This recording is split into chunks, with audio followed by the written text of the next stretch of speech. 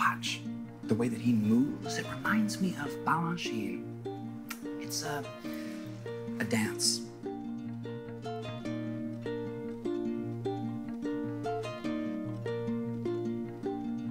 When I first opened it, I really only had one thing in mind, and that was to bring the food of the city to the people of the city in the most unpretentious way possible. I find inspiration everywhere. Los Angeles is a very ecologically responsible community. There is so much support and appreciation for the reuse and recycling of what this city has to offer us. Our menu is always changing and evolving depending on what I am able to forage. It's like, hey, I found an exotic mold under a pile of dog dung. And I bring it back to Sarah, and she helps me translate that onto the plate. Damien is a true innovator. I honestly don't know where I'd be without him. Probably still building schools in Africa. My favorite part, I think, of the whole process are the interactions that are born through my journey. So here we have some reverse osmosis smog that has been liquefied and then drizzled over margarita pizza that's been aged in the dumpster behind our building for 3 weeks. Oh.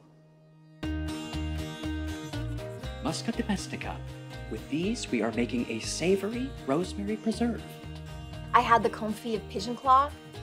It was incredible. Tobacco smoked scallops. The squirrel meat was so tender. I think I vomit. Let's be honest, it's really just a learning experience, you know? This one time, I tried to make a flambe out of a pile of crumpled up old receipts, and I nearly burned this whole place to the ground. Ramon remembers. Ramon! Ramon! You remember the fire? I think that the most important thing, really, is to just keep experimenting. Sarah. Yeah. Save that.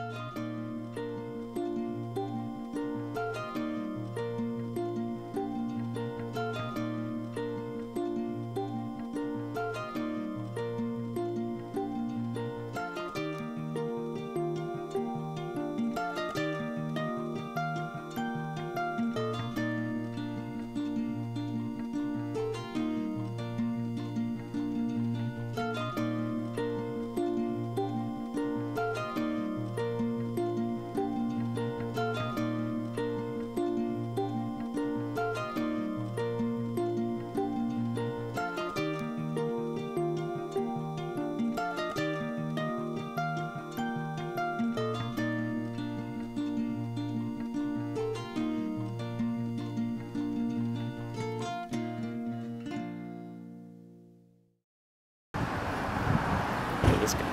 This is our guy.